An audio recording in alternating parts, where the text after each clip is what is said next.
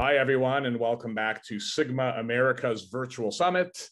I'm Benji Cherniak. Many of you may know me formerly as Managing Director of Donvest Sports, now Principal of Avenue H Capital, primarily investing and advising to companies in the iGaming space. And I'm joined here by Nick Sulsky, who many of you may know from his days at Monkey Knife Fight, and you certainly would now know as the Chief Operating Officer of, or the Chief Commercial Officer rather, of PointsBet Canada. Nick, welcome. Great to be here with you. Hey, Benji, it's my pleasure, man. It's great to see you. You too. And we're going to be discussing brand building in the iGaming space for operators. And obviously, this is an area near and dear to your hearts. And maybe we'll back up a little bit to the Monkey Knife Fight journey. And, you know, obviously that was an interesting one for you and established you as somewhat of an expert in building a brand within the gaming space. So, you know, for you, when you look at that journey, what was the key to the success with MKF, and what learnings do you take from that as you look at the path ahead, the exciting path ahead with PointsBet within Canada? That's a good question. And I like how you framed it as a somewhat expert, because I agree with that wholeheartedly. Yeah, I mean, the Monkey Knife Fight journey was really unique. And I think that ultimately the biggest thing that I learned is especially when you're trying to build a brand in the hyper competitive gaming space, you know, first and foremost, you really need to figure out what is your key differentiator. Is it product? Is it brand? You know, ideally, it's a mixture of the both. And ultimately for Monkey Knife Fight, what I also learned was you can't be scared. You can't be scared to take risks. You can't be scared to make mistakes. We called the company Monkey Knife Fight. Yes, the product was a differentiated approach to the daily fantasy sports, simplifying it for the casual sports fan. But ultimately, I believe that Monkey Knife Fight broke through because we created a brand that was very authentic and unique and different and had a genuine voice. And I think that's something that, especially in the very noisy North American iGaming market right now, operators really need to focus on and trying to figure out what that distinct brand voice is going to be.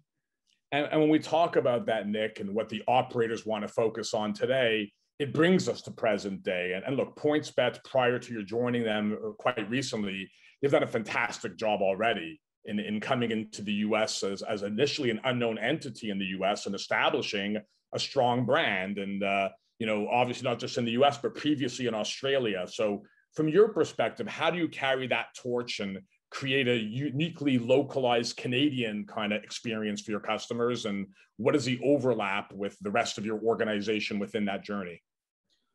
Well, I mean, there's two very important things to touch on here. And quite frankly, these are two of the reasons why I was so excited about joining the PointsBet family.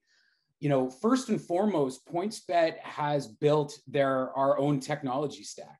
So we control our platform entirely, which allows us to actually customize that platform for the specific market that we're going to be launching in. So from a PointsBet Canada perspective, we're able to really look at this market because it is extraordinarily unique from the US, from Australia, and from the rest of the world. And we can actually take what we understand about the Canadian market and apply it to how our product is going to unfold. But primarily for me, and what I get to selfishly take advantage of, is the best-in-class expertise of the operators who built PointsBet in Australia and then launched PointsBet in the USA. So we're able to really take the learnings directly from how that brand launched into a market that wasn't aware of the PointsBet brand prior to their launch. And when you look at what we're trying to accomplish in Canada, I would argue that our challenge is even greater because the amount of gray market operators that have significant brand and have significant database in this country, what that does is it gives us an even greater challenge. And we are a challenger brand. And so ultimately what I get to do is take advantage of the best-in-class technology and the expertise of the Australian and US team members, and now our European team members through the Bannock Technologies acquisition. And I can really lean on them to get them to assist in our thinking about how we're going to launch our brand up here. Makes sense. And real quickly, Nick, to try and wrap this up, it's obviously a competitive market, iGaming and sports betting, both north and south of the Canadian border. And, how do you find the right balance of spend to ensure appropriate ROI? It's not like you're going to outspend your competitors, and where are those dollars best invested?